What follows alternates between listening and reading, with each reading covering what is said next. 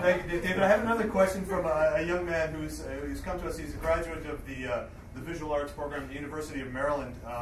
He was a visual artist, and now he's here studying visual effects at Van Arts.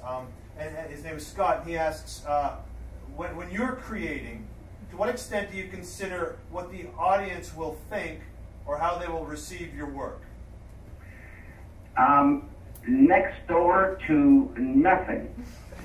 And the reason is, you know, it's these ideas come, and some of them you fall in love with, and you see them, and you hear them, and you know them, and these ideas you love because of what cinema could do to them and the idea itself.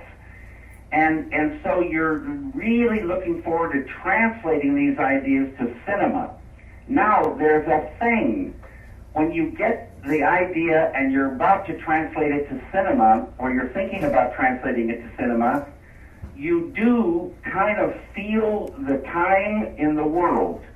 And you suddenly say, oh, this idea is not going to fly in a world like this.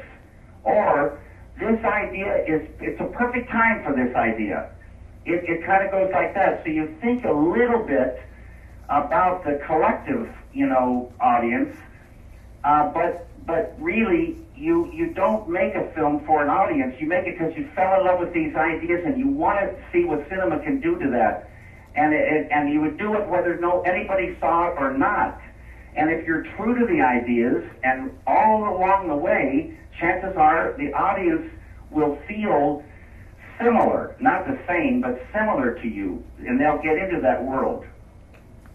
I'd like to ask David something that we have the opportunity.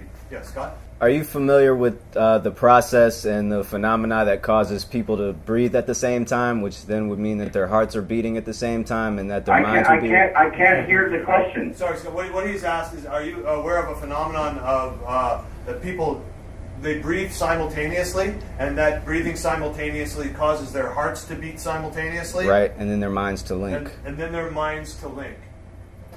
And their minds to what? Link.